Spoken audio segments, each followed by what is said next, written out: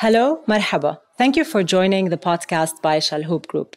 Today, I'm not only wearing Stella McCartney for the podcast, I have the pleasure of chatting with Stella McCartney herself, a force in the fashion industry. In 2001, she launched her brand to the world with a steadfast commitment to sustainability and with Mother Earth in mind.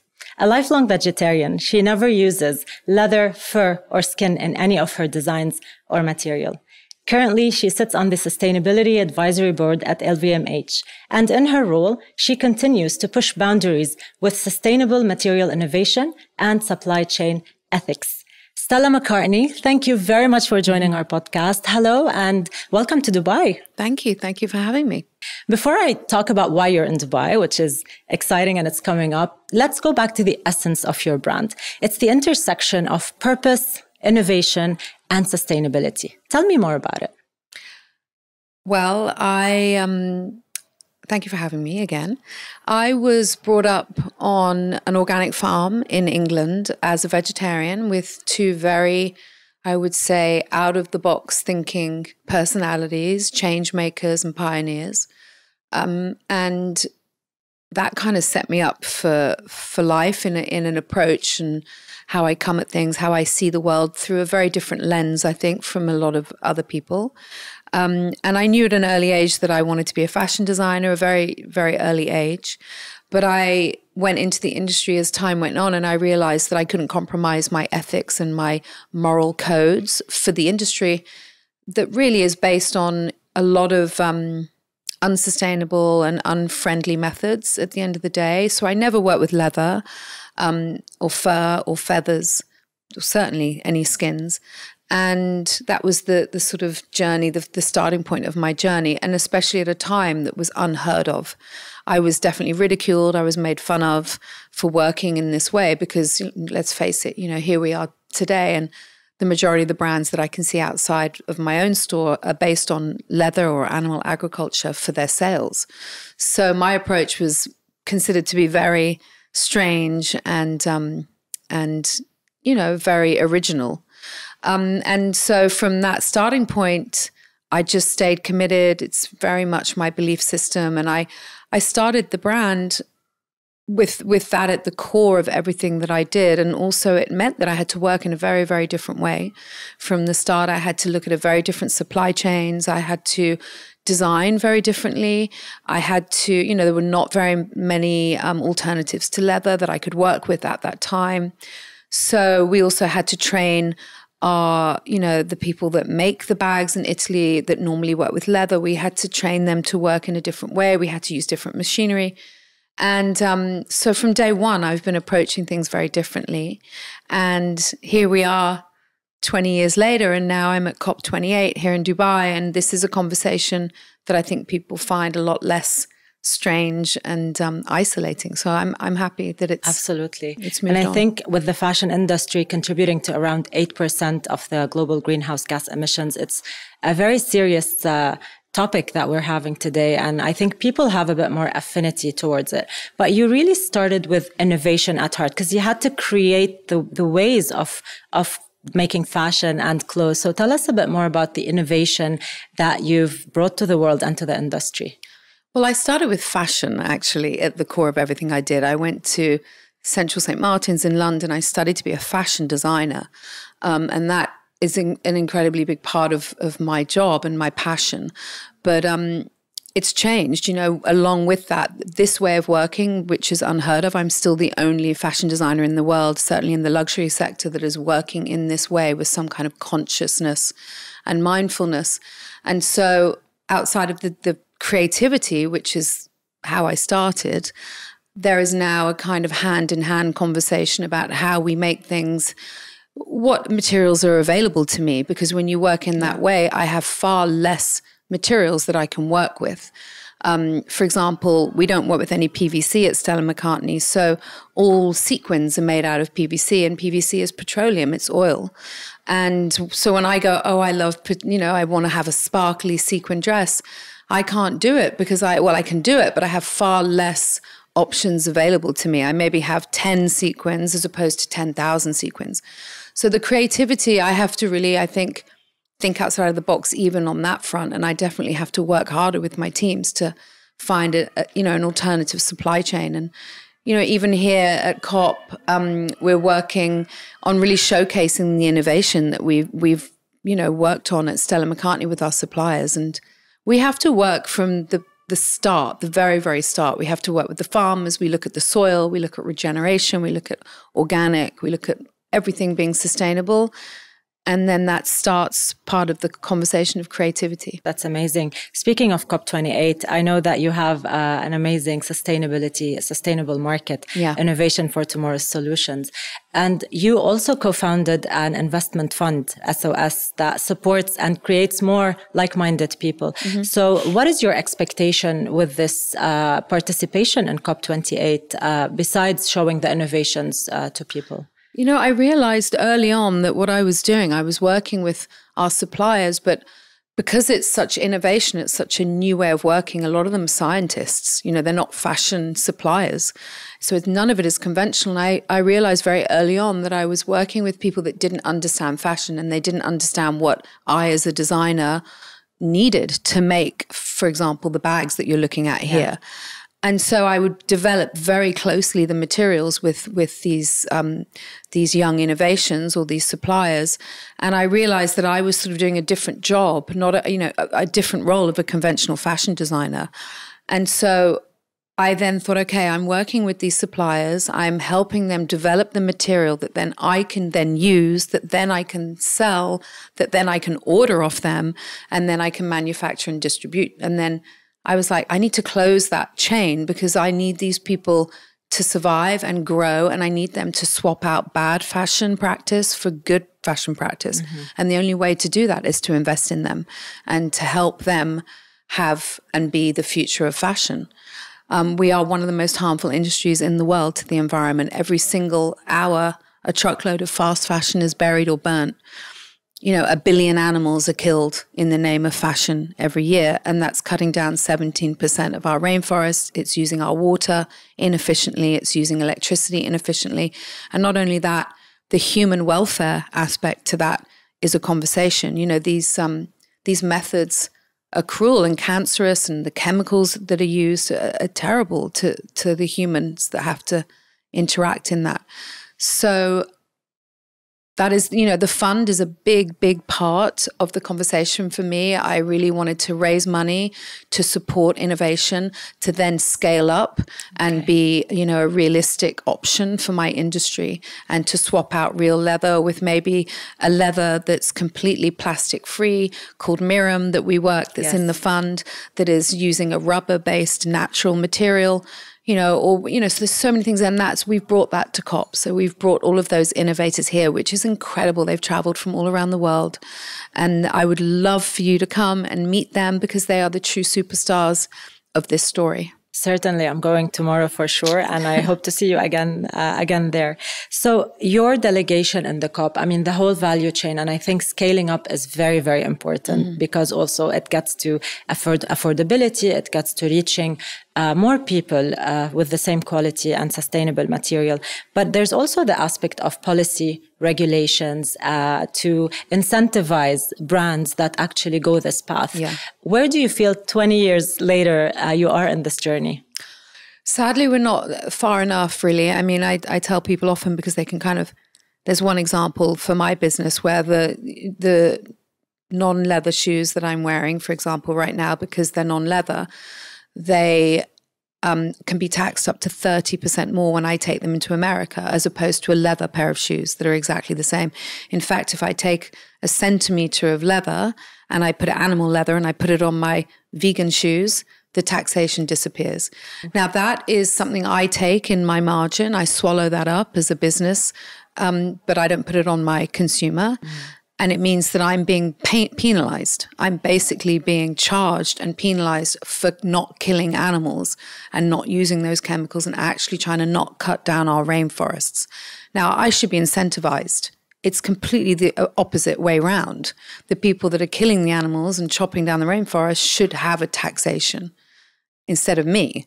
So the policies and the laws that I'm here to talk about at COP, that I'm going to try and bring into my into my industry, I think is critical now. You know, that for me is my mission, and it's not yet in place. There's no real policing of the fashion industry. I think that people can't see it too. I really realize that people are not in touch with how the fashion comes into their lives. People don't understand that the cotton outfit that you're wearing there comes from a crop. It's farmed. There's soil involved. There's a, you know, it's agriculture. And so at Stella McCartney, we've been working on funding a regenerative cotton scheme. You can meet them at the SOS, at the Sustainable Solutions at COP.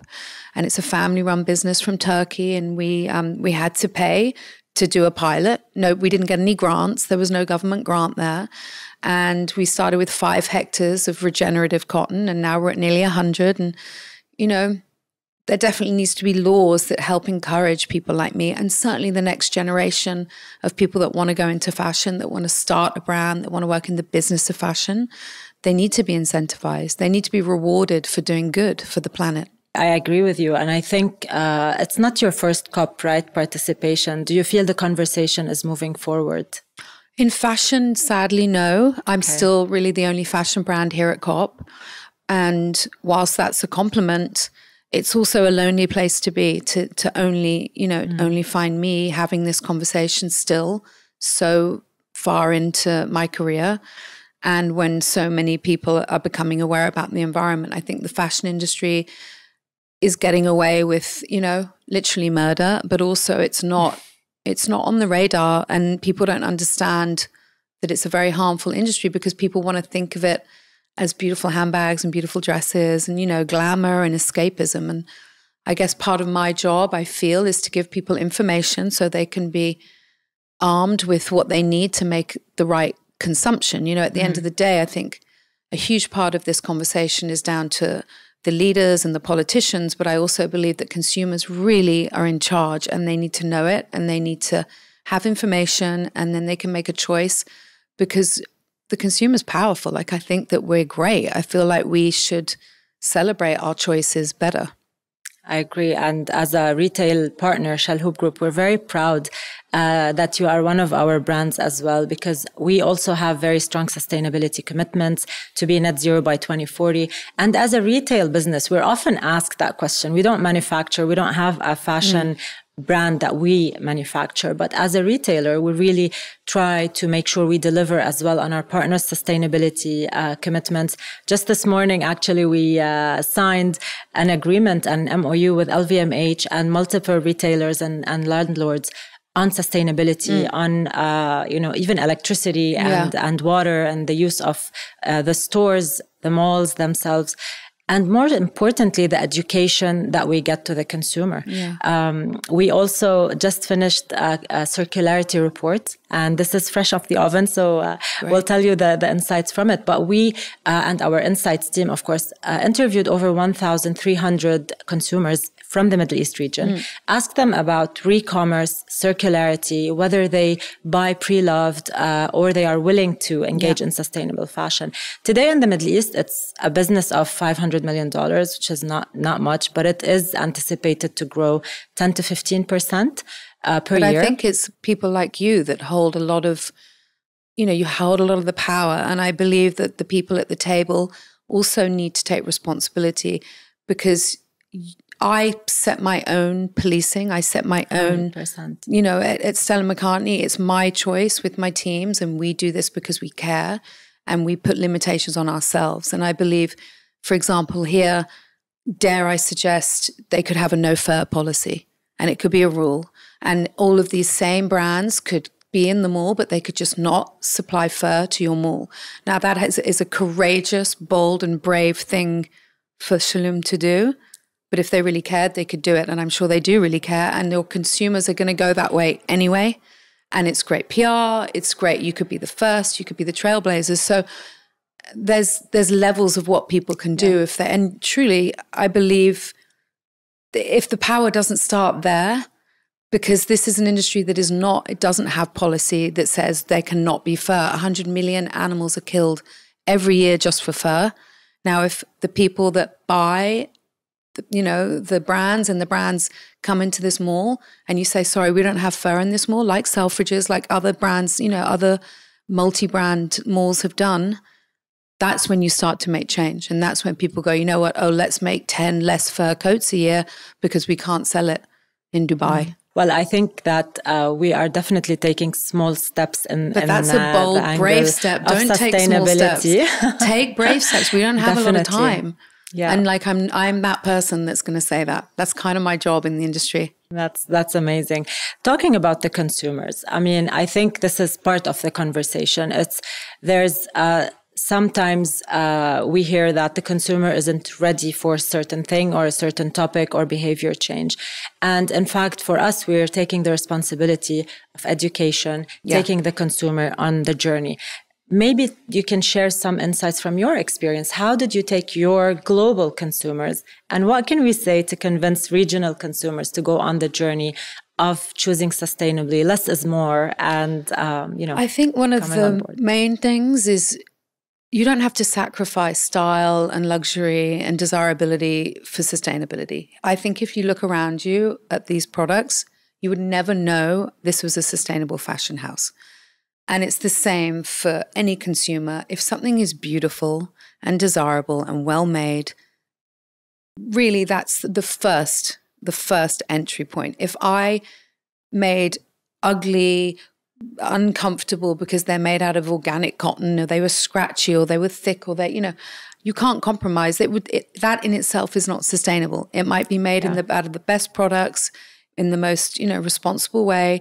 And if it's ugly and it's not well designed, it doesn't feel good, it's not going to sell anyway, and it still becomes landfill. So for me, that you don't have to be sustainable and tell people to buy better, or, you can actually just do it. And and coming back to the fur thing here, I'd be really interested to know how much fur you sell here, and is it actually meaningful? And would people even notice if this mall didn't sell fur? Like, they probably wouldn't even notice, in all honesty. So that, and I think that's an important part of the conversation. But I think, the biggest part of being sustainable is animal agriculture. It has by far, when we do our environmental reports internally at Stella McCartney, and we measure, why and how we had just now 95% sustainable show in Paris. It was our most sustainable show ever. Gorgeous. And thank you. But you couldn't tell. Yeah. You're not sacrificing. It's like any other fashion show. In fact, they're a bit better. But, we know that the biggest measure that we have that makes us sustainable is not having animal agriculture, not using leather. So for me, I guess one of the first things I'd say is be educated and maybe buy less leather, buy things that are going to last, that you can then resell, so that also becomes part of a business investment for you. Or you can rent things, or you can, and vintage. I'm a huge fan of vintage. I know that it's possibly not so popular in this part of the world, but I think it will become more and more popular. It's getting more, I think. Yeah, it will. There's no doubt, because it's sustainable and it's also individual. And I think more and more people are having their own expression of who they are through what they wear. And if you buy vintage, nobody else has it. And I think there's something truly exciting about that. We also work with startups and small businesses in our incubator, the Greenhouse, and we support small fashion designers from the region. There are a few rising designers that start sustainable by design. What advice would you give them? Of course, they're choosing a harder journey, maybe the harder ride. Yeah. So what would be your advice to them? Well, at the beginning, this was not...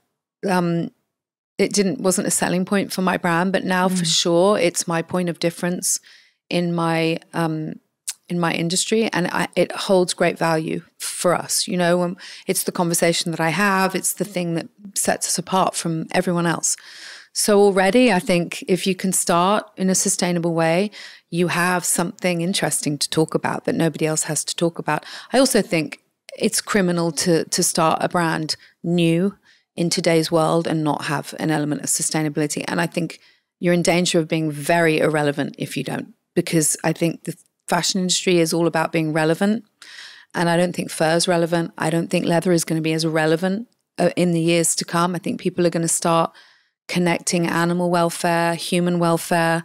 They're going to start connecting the dots. And I think that you have to be part of the fashion movement. You know, before I came here, I was, prepping, and my boys were all around me like, Mom, it's Saturday. What are you doing? Oh. And so I'm like, I'm interviewing Stella McCartney. And they started researching and telling each other, do you know who she is? Do you know that she's the sustainable and she doesn't, she takes care of animal welfare. And I think the new generation is really very proud and engaging in sustainable practices more and clean and natural. Even boys, they talk about clean but it's beauty in their and interest. hair care.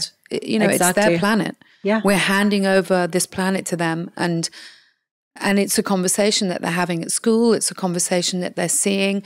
When we eat better. We have that conversation. When we put skincare on, we have that conversation with ourselves. When we talk politics, when we see the environment changing around us, when we talk about architecture, when we talk about cars, this is a conversation that is part of their generation.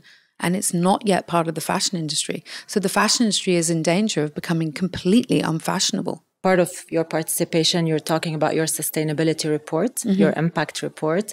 You're sustainable by design, and still you measure and you report. What is it that you're reporting on, and how do you see your progress and your goals that you set for yourself?